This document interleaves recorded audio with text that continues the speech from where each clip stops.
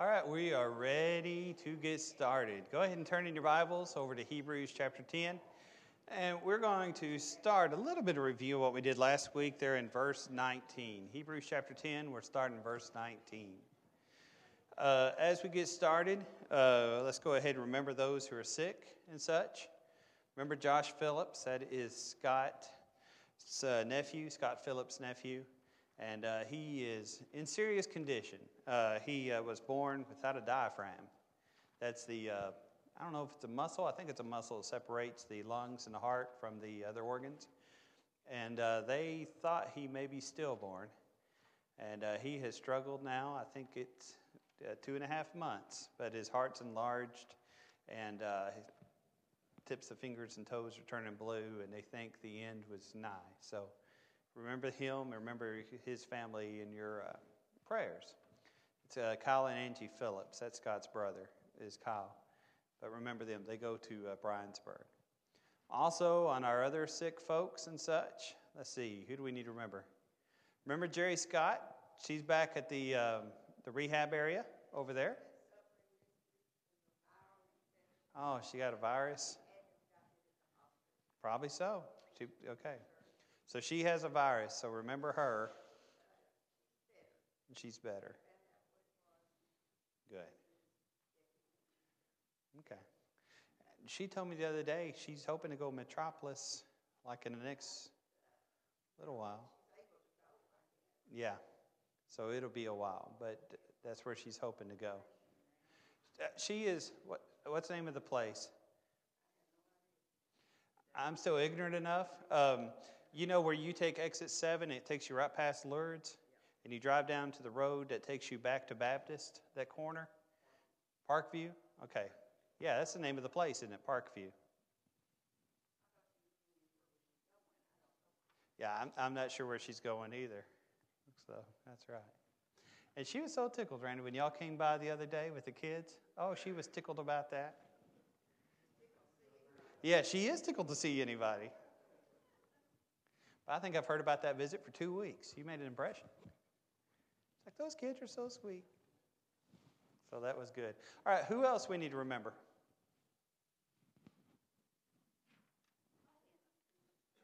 Who? That's right. She had knee surgery. I saw her. She's in the hospital. That's right. No, well, here-ish. Where is it she's at? Was that Paducah she had that knee surgery? Baptist Hospital. That's right. Did you have one? Skylar. Okay. Yeah, Skylar fractured his foot during a basketball game. Was that down in Florida that he broke it? Was it down in Florida where he broke it? No, it was during a game down in Callaway. Playing in a basketball game and broke his foot. He has a fracture in his foot. Which is no good to have it happen during the season. That takes all the fun out of it. All right, let's go to God in prayer and we'll get started. Father in heaven, we thank you for this day. We're so thankful for this opportunity to be together, to study your word. Father, we pray that you be with those who we have mentioned. We pray that you'll bless them. Father, we pray that you be with Josh. Help him to continue going on. Please give grace and mercy to his parents and his family at this time. Father, we're thankful that Jerry made it through her surgery well. We pray that she finishes up this virus. We're thankful that she's feeling better, and we pray that you'll bless her and comfort her. Father, pray that you'll be with Skylar as he recovers from his broken foot. Help him to recover soon so he can play some more. And Father, we pray also that you be with Miss Hoover and her knee replacement. We pray that you be with her as she grieves the passing of her husband. And Father, we're thankful for the life that she's lived. Father, we're so thankful for all the people here who are servants and all the people here who love one another and care for one another. We're thankful for your grace and for your mercy and the opportunity we have to be called your children. We pray that you be with us through our study. Help us to gain encouragement. Help us to gain courage by the things we learn. In the name of your Son we pray, and amen. All right, we're in Hebrews chapter 10, and as we talked about last week, which our numbers are a little down last week in here, I think because of the cold weather. We talked about how 10 is the high point of the entire book. The writer has more or less gone through the whole book, getting us to this point. As he talked about in the opening, God who at sundry times, various manners, spoken times past to the fathers, through the prophets, has in the last days spoken to us by his Son. In chapter 1, he talks about how Jesus is greater than the angels. Chapters 2 and 3, Jesus is greater than Moses. Talked about how Jesus is greater because he brings a better covenant, because he's a better high priest, because he's of the priesthood of Melchizedek. We go through all those things to get us to this point, to show these folks why their struggle is worth it. Because that's what this book is about. This book is called Hebrews because it's written to the Hebrews. Those people who ethnically were Jewish, they were Hebrew, but they had given themselves to Christ. And when you give yourself to Christ and you've lived in a world, it is a huge change. It is a huge culture shock. I was talking to a missionary down in Columbia, Tennessee at Graymere. He's been a missionary off and on. He's now hired, I think, as an involvement minister and also as a liaison to missionaries throughout the world. And we were talking back and forth, and he was talking about culture shock when he went down to, I think, it may have been Nigeria. It was somewhere in Central America. And he was talking about how people act different and everything else. And he said, you go down there, and the first 3 months, it's just awesome because everybody's so different. And you think it's so quaint and funny. And you like trying the new foods and everything else. And he said after about 3 months, suddenly you hate the food. And you hate the people. And you hate the language. You're just really tired of it. And he said then a little bit later, you get to where you accept the food and you accept the language. And he said, you go through these changes as you go through. He said what you don't realize is when we bring somebody into the church, we have a culture here that people have to learn. Now, since we've always been immersed in it, we don't recognize the culture. But there is a culture that comes from somebody who leaves the world and comes here. For example, we're old enough. Somebody says to you, 728B. What are they talking about? You ever heard 728B? What song is that? Yeah, Our God, He is Alive. Remember that song? There is beyond the average. Back when we used songbooks, 728B was the song, right? Okay. All right. The fourth Sunday, we're going to have a fellowship. What's that mean? Fellowship always means food. Now, in the Bible, fellowship doesn't mean food, but in the church, fellowship always means food. Okay? Those are some ideas or some ways in which there's culture here where a person who's never been a part of the church and they obey the gospel, they'll start hearing things and they'll think, well, that doesn't make sense, or I don't understand that, or whatever else it may be. They don't understand how we relate to one another, how we talk to one another. That's why, as Christians, we've got to be very concerned about people who obey the gospel and help them to stay faithful. They need to develop friendships. They need to develop relationships where people recognize if they're not there or whatever else. You'll notice in a congregation that actually, occasional spouse, churches that actually convert folks, you'll end up losing a lot of the people who obey the gospel in a few months. And it's because of that hump of culture which is there. Well, these Hebrews had obeyed the gospel, and now they're fighting the culture. Their family's saying, you need to just come back. It was a lot easier when you hung out in the synagogue. And where they work, saying, you're different now. I don't really feel comfortable with you. And now that you're enduring persecution, it'd be a whole lot easier to go back. So the writer of Hebrews has brought us to this point. Okay, look at verse 19. What's 19 start with? Therefore. And every time you see therefore, you got to ask what question? What's it there for? All right, so let's see what he says. He's got a summary here. Therefore, here's a summary of everything that's been written before. Chapter 10, 1 through 18 is a cliff notes of the beginning of the book, and this is a cliff notes of the cliff notes. Okay, therefore, since we have boldness by the blood of Christ, since we have a great high priest who is in heaven, and since our sins are completely washed away, now, we talked about this last week, we had the vegetable sermon, right? The old preachers used to have the vegetable sermon, and you'd go through 3 chapters.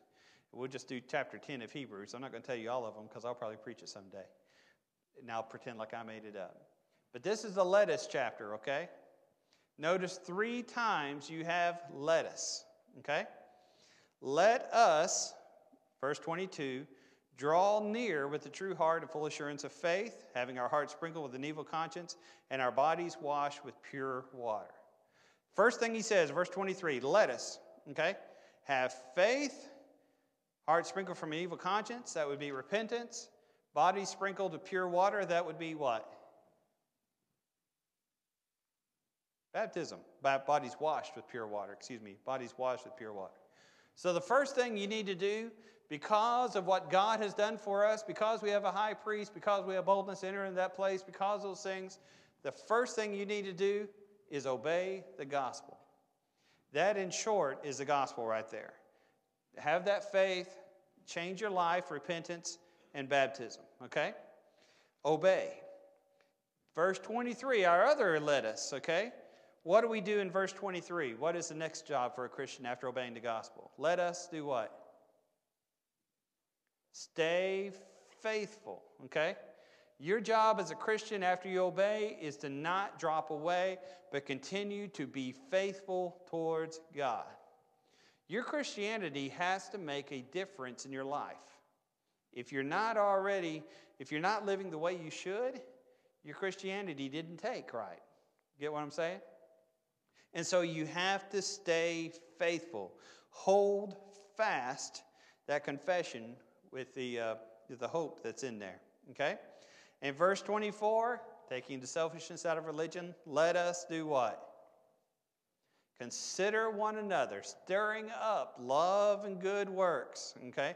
Exhorting one another so much more as you see that day approaching. Now, we love 24 and 25. We quote it all the time with church attendance. And that's okay. You're supposed to quote it with church attendance. What's the author going after here? When we get together, what is our job? When we get together as a church, what is our job? To exhort, to encourage, to stir up. Okay? You ever stir up critters? How about wasps? Okay, you mess with his nest. Start messing with the nest, what's every one of those wasps going to do? Get active, buzzing, and they'll start chasing you around all over the place. I had an uncle, and I still haven't figured out how he did it. You know, he used to build houses and such. He was always a whole lot more manly than me. But he used to just go up to a wasp's nest and just grab it and squeeze it and throw it on the ground.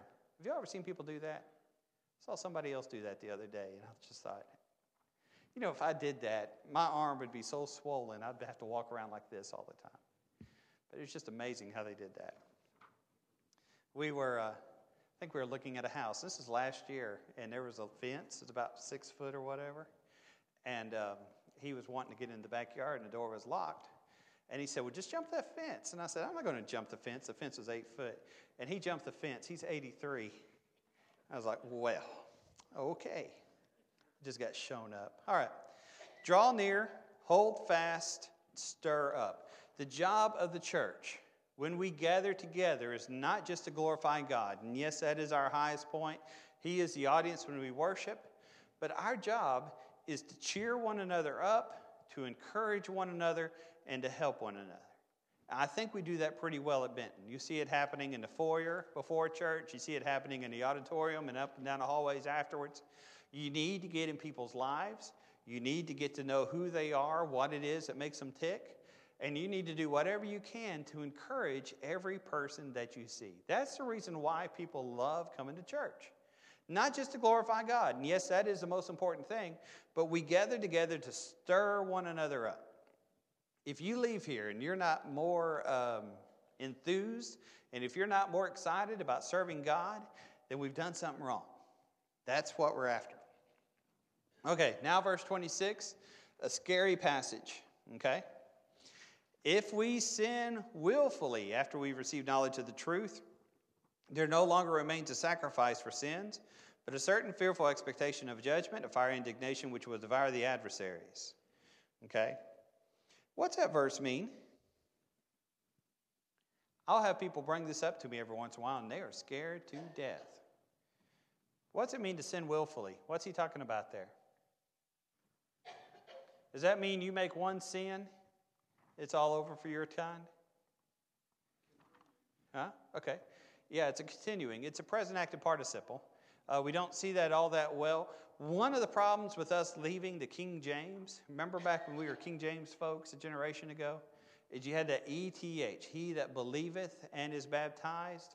That ETH oftentimes is a present active participle. It's a continuing action. And we'll have this continuing action here as well. If you sin willfully, if you engage in sin and engage in rebellion, not just a one-time or two-time thing, but an action or a habit of sin, then there's not that sacrifice for you, but instead that fearful expectation. That's right. Absolutely. You're crucifying Christ all over again. And let's go into that. That's in just a few verses. Verse 28, okay. How did you die under the law of Moses? The testimony of 2 or 3 witnesses. If you got 2 or 3 witnesses, they could stone you and put you to death. That's what it took in a trial. Okay. But verse 29, he says, look at these witnesses. Of how much worse punishment do you suppose will he be thought worthy, who has, first of all, trampled underfoot the Son of God, counted the blood of the covenant by which he sanctified a common thing, and insulted the Spirit of grace? In other words, when a Christian willfully turns away from the gospel, and when he makes it a habit of not doing what God would want him to do, even though he knows the truth, even though he has obeyed the truth, when he makes a habit of turning away, the writer of Hebrews says, first and foremost, he tramples the body of Christ. Christ was hung upon that cross because of our sin. And you're just walking 2, you're trampling underfoot the blood. And number 3, you're turning away from the Spirit of grace. That's those 3 witnesses of which he's speaking. Now look at how serious this is. Verse 30, we know him who said, vengeance is mine, I will repay, says the Lord. And again, the Lord will judge his people. It is a fearful thing to fall into the hands of an angry God. All right. God is scary. And he's scary when you cross him. And especially when you cross him in open rebellion. Does anybody ever want to fight against God? The Pharaoh, or the god of the Egyptians, looked and said, Moses, you're a slave. You've got to recognize who's in charge here. Who ended up being in charge? God did, right? Okay. Goliath stood up and said, I'm great, you're small, you need to be my slave. Who is this little boy you send out? And David said, God will hand you over. Who won that battle? God did.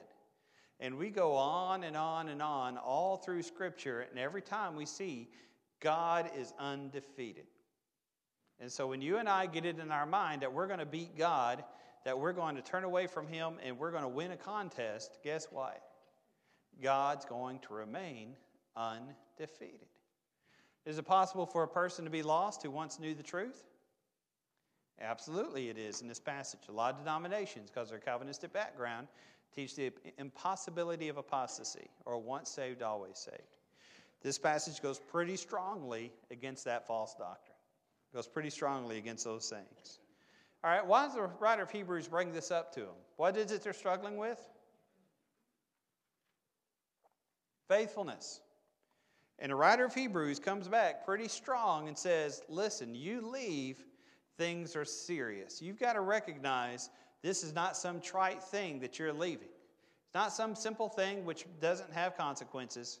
You've got to recognize what you're turning against. You're turning against the covenant, against the body of Christ, and against the Spirit of grace. But then he continues on a little bit more. Look in verse 32. But you, look back, recall those former days after you were illuminated, in other words, taught. You endured a great struggle with sufferings, partly while you were made a spectacle, both by reproaches and tribulations, and partly while you became companions of those who were so treated. For you had compassion on me in my chains, and joyfully accepted the plundering of your goods, knowing that you have a better and enduring possession for yourselves in heaven. Therefore do not cast away your confidence, which has great reward. For you have need of endurance, so that after you do the will of God, you may receive the promise. And yet for a little while, and he who is coming will come, and he will not tarry. Okay. All right. They have gone through, verse 32, He says, remember those former days. Remember the good old days. Why you obeyed, what you're doing when you obeyed, when you're illuminated. That is, when they received the light. You endured a great struggle with sufferings. Okay? That word's athlesis. Okay? What word do we transliterate that into English? Athlesis. Athlete. Okay? All right, athlete gets in a contest. What happens? They give everything they've got, especially when you go back to the Greek games. One of their favorite was wrestling. Their wrestling was much more serious than our wrestlings, a lot less rules. Can you have less rules than WWE? Oh, yes, you can. All right. All right. You watch football players, you watch basketball players. Everything on this earth they can do to win, they're doing to win. Right? Okay, it's not cheating if you don't get caught. I don't know if you can say that in a church building. It's not cheating if you don't get caught. If you ain't cheating, you ain't trying. Isn't that what they say? He's not saying cheat here, but he is saying you had a struggle. You recognize what you went through to get to this point. Okay? Get out of your comfort zone. Okay? You ever notice that you've got a man who works off his life to get money? And whether it's through his work, whether it's whatever it is, he gets money. And then oftentimes, this is a stereotype, not always true. His kids who grow up with that money, what do they end up doing with it? They spend it and it's all gone in a generation. Doesn't always happen, but a lot of times it will. Why is the man who earned it able to keep it when the people who didn't earn it aren't able to keep it? He knows how hard it is to get. He remembers the struggle that was there, okay? That's a little bit of what he's talking about this athlesis, about being an athlete. He said, you remember, look back to those former days and remember how hard it was for you to get here, how much work it took to get here, and recognize what you just might throw away, okay? You look at the Lord's church today.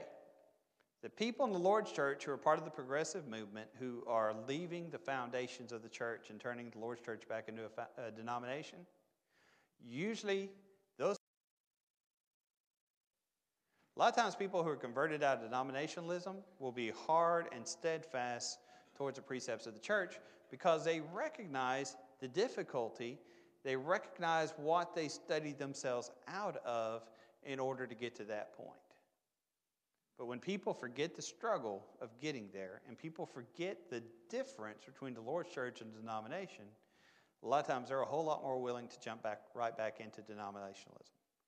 Because they don't see the difference, they don't see the struggle which is there that goes on. And that's what he's talking about, this great struggle with sufferings, okay? Verse 33, partly you're made a spectacle. Now that would be one of those words which they would hang on when they saw it. We'll see this also in the book of Colossians. A spectacle was something which the Romans loved to do. The Romans made their money, the entire Roman economy worked off slavery. Every year, it ranges depending on who you study. Anywhere from 750,000 to 2 million slaves were sold in Rome every single year.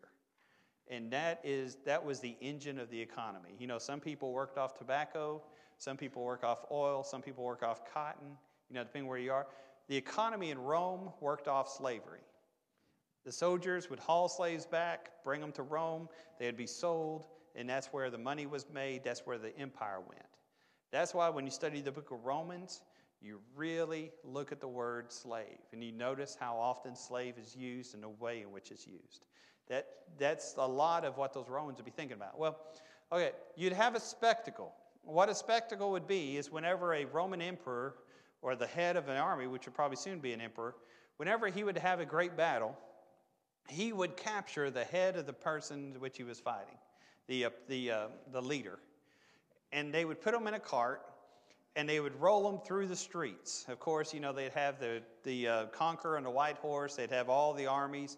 They would have a lot of the different idols or whatever that these people would worship, things, crazy animals that they might have, whatever else it might be different. And they would bring those things through, and then they would bring the spectacle. And the spectacle would be the man who was the leader or the general or whoever else it may be. They'd bring him to the steps of the great courthouse there, and they would slowly torture him to death. Usually with strangle is what they would do. And they would try to kill him in the most embarrassing way possible.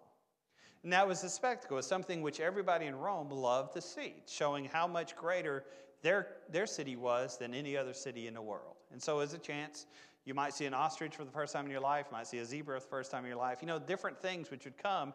And then you watch this person who thought he was so great die in an embarrassing way. That was a spectacle. Now, we see it three times in the New Testament. He says, you were a spectacle. In other words, this world is holding you up as a Christian, and they're laughing at you because of what you're going through, because of how you're living, because of what you're giving up, and they're looking forward to every opportunity to make fun of you and to cause tribulations and troubles in your life. And he says, remember, you were made a spectacle by all those reproaches and tribulations, and if it didn't happen to you, it happened to your companions. Paul oftentimes was thrown in prison, was beaten, was shipwrecked. All these things happened to him. He was made a spectacle, which is something he would talk about. And he would say, remember what's been paid for your soul. Remember what you've gone through. Remember how absolutely important it is that you are faithful to God. They had suffered great sufferings, public abuse, and seizure of their property as he goes through. Yes, absolutely. He was made a spectacle, wasn't he? Okay, going back to Philippians 2. He was made a spectacle. And so remembering Christ on the cross, you remember how he was shamed and how he was embarrassed. Okay? When it speaks of the ladies standing afar off, you know, Mary and Martha and all of them, they were afar off because of how embarrassing that would be. They were showing compassion towards Jesus by not being at the foot of the cross. And so he was put in a very rough situation. That's a good point to bring out.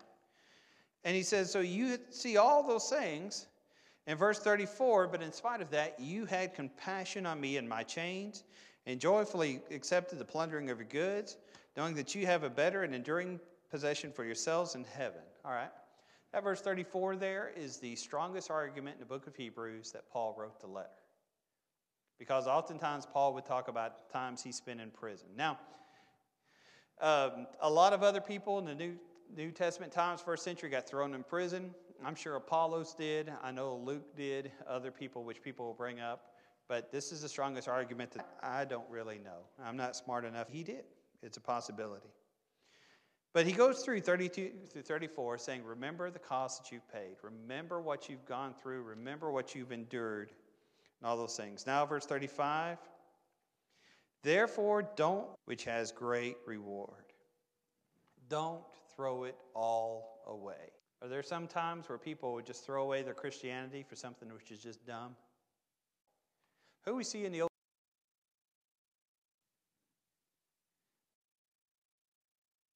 oftentimes will be red stew. And I'll go to Walmart or wherever, and I'll buy a can of red lentils, red beans about. He wanted those red lentils, okay?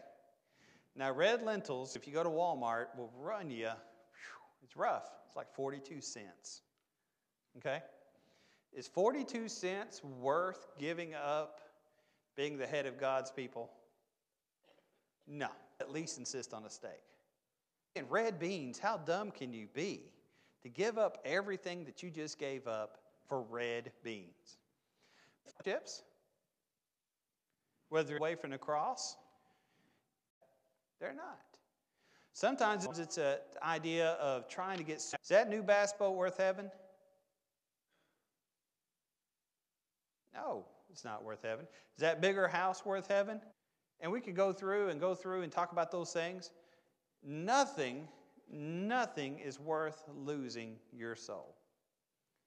Esau screwed it. And we laugh at him. Huh? 30 of the Son of God. Absolutely. And he says, so, you need to have endurance. It will come very soon. Okay? If one draws back, my soul has no pleasure. The just shall live by faith. It's found. You run into the Old Testament. There's a minor prophet named Habakkuk. Okay? The old country preacher told the church one day he's going to preach on Habakkuk. Not Habakkuk, it's Habakkuk, and a prophet. Say that to God. Maybe we've said it ourselves. Oppressing the poor, the rich, or you're just sitting back and letting it happen. And Habakkuk's angry with God. God comes and says, well, don't worry, Habakkuk, about those things in the book. And these Babylonians are going to, small remnant, put fish hooks in their throats and haul them all the way back to Babylon and make them slaves. Not the answer. Too holy to use to allow your people to opens up. Habakkuk says, God, this can't be answered. You don't know what you're doing. I'm going to stand on this mountain until you come up with a decent answer for me. And God comes back, beginning of verse 2, I think, of chapter 2 in Habakkuk. And he says, Habakkuk, you need to write these things down on a big tablet, and you need to run back and forth. Write it big enough where when you're running, everybody, to verse 4, the just man shall live by his faith. Trust in God, and God will take care of it. And he closes the book, and he says, I'm going to trust in God. Even if everything in the world goes wrong, I'm going to trust in God. Always exactly what you'd want, is it? God, why you want to feed of a mountain goat? Goats can go up a mountain that steep. And Habakkuk says, I'm that way. With my faith in God, I can climb prophets much, do we? Well, 16, for I'm not ashamed. And also to the Greek. Now look at verse 17. Just as it is written, the just man shall live by his faith. Therefore, we have the end of the faith from faith to faith. Okay, that's verse 17. Key verse of the entire world's going on. You know, what's all this Israel? We don't understand all these things. The writer opens up and says, let me tell you about faith. Trust in people. We'll take the book of Romans and they mess it up. Faith is not just belief, it's obedience. And so as you and I, Romans, talks about obedience to the faith. Do you have to believe? Absolutely. But that faith will always bring forth obedience. It's saying, is it of faith or is it of works? Okay? Then you go back to the Galatians, where they're saying, go back to the Judaism way. Go back to the old way. Galatians is a commentary of the book of Hebrews. And he will take care of you. 38. Bring it over to chapter 10, 38. All right, these people are trying to bring you back. You trust God. You live by your faith. So you see how that minor prophet, New Testament, each time quoted in a totally, the just man shall live by his faith. Pleasure in you. Your life right now would be so much easier, simpler, if you would just give it all up and go back to the old way.